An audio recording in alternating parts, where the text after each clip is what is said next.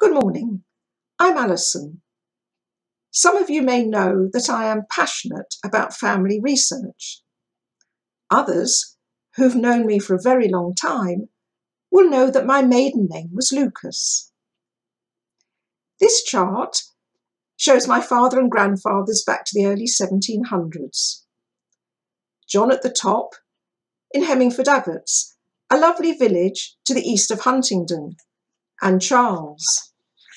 Time for a move.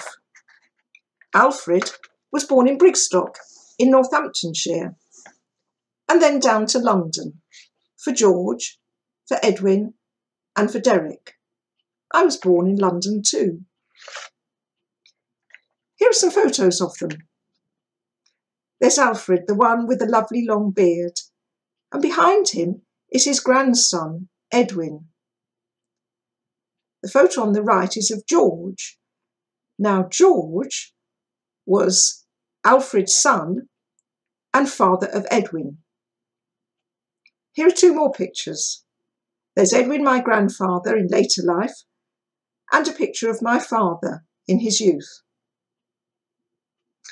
I would like to tell you that I come from a long ancestry of Christian families, but I do not. This is evident from the christening records.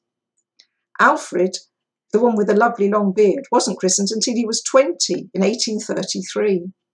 He was forgotten about. And since this was before the registration of births, marriages and deaths in 1837, he needed a document to prove who he was, as he left Brigstock and came to London to become an engraver like his eldest brother. Though born in Chelsea, where there are good church records, there's no evidence that George was christened or George's children as infants.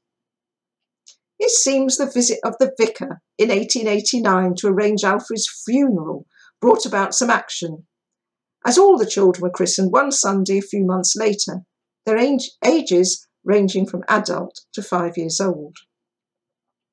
Things were a bit more organised for my father and for me, but we didn't go to church.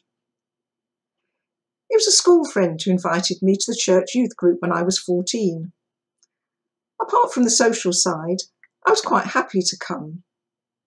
But it was a sermon some 2 years later that was pivotal, and a passage to which I frequently turn.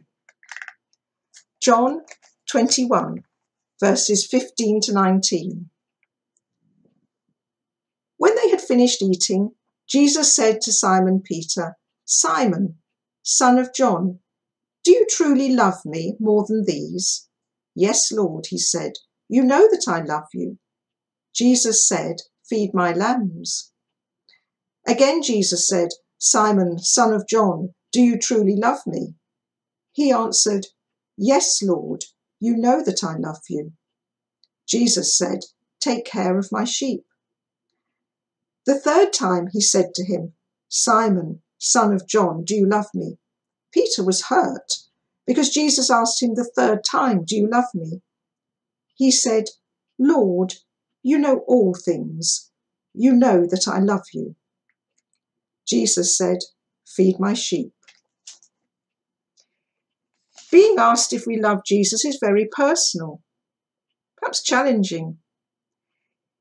It is easier maybe to talk about the love of God and how we know and experience that. But ask us whether we love Jesus is another matter. C.S. Lewis once said that on the whole, Christ's love for us is a much safer subject to talk about than our love for him. Jesus hands the care of the flock over to Peter. "Feed my sheep." The most amazing thing is that in spite of Peter's diffidence, he is still given the responsibility of caring for the flock. Life can have success, but also failures, especially in our Christian walk. Yet in spite of that, and even if I struggle at times to say, "Lord, you know I love you," I still have the opportunity of following him, being asked to serve him, and to love like he does.